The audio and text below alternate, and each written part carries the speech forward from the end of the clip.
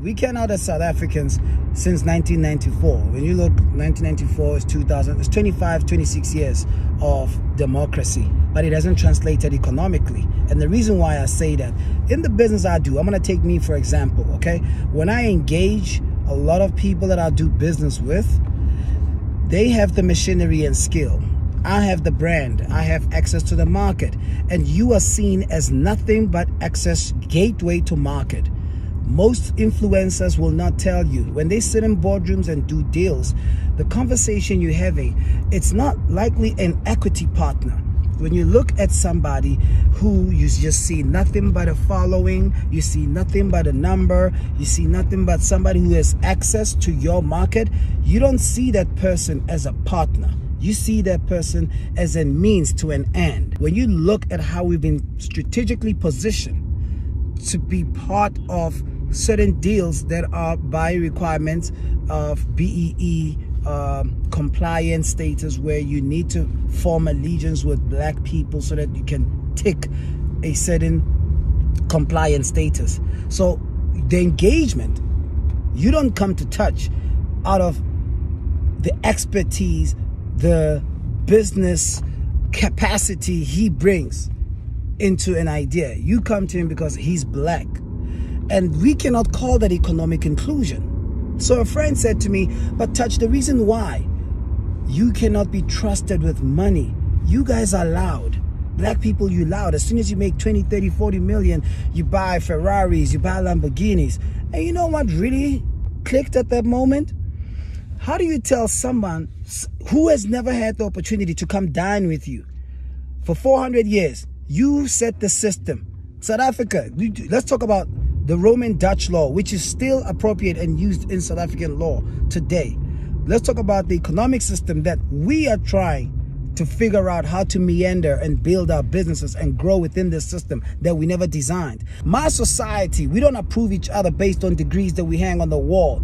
Black people are not respected based on the skill or the contribution they make. The only way I get your attention, I have to be so loud and live beyond my means, because that's the language you understand. We are loud because we have been closed. We've been segregated, marginalized for so long that the only time we're going to get their attention, we got to rap our way into a system. And by rapping our way, certain lyrics are going to be mentioned that's going to catch their attention. I got a house in Pimville. I think my house in Pimville is far stunning. It's beautiful than most of the houses in suburban areas. But there's a reason why I have to live closer to what's assumed to be a civilized environment. There's a reason why most blacks do not have rich black communities or don't have rich black part of our township. You can go right now to Houghton. You will see rich Jews living together with average Jews. You can go to Randfontein, you see wealthy Afrikaners living, coexisting with average Afrikaners. You come to the township, you see poor black people. As soon as they make it, they have to leave Soweto, they have to leave the township, they have to leave Umlazi and try to fit in Sandhurst. We don't have a coexistence of the well-off, average, and grassroots. I know as soon as you get to Floyd Mayweather level, you're a target. As soon as you get to Michael Jordan level, you're a target. As soon as you get to Michael Jackson's level, you're a target. I know it here in South Africa because the people I look up to all have made headlines of how they got bankrupt, the liquidations. The people I look up to, they make headlines because of their failure, because they've been portrayed as failures in society. And you ask yourself, who really decides on the media's editorial policy? I'm living in a society that doesn't produce black role models, because every time you Google somebody very successful, there's a scandal attached to them. Look at any establishment that is black owned.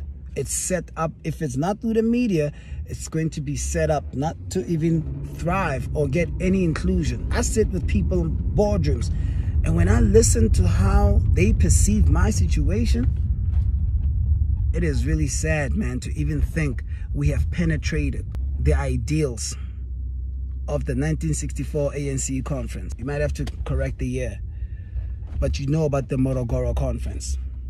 to even think we live in a society that allows people like myself to thrive.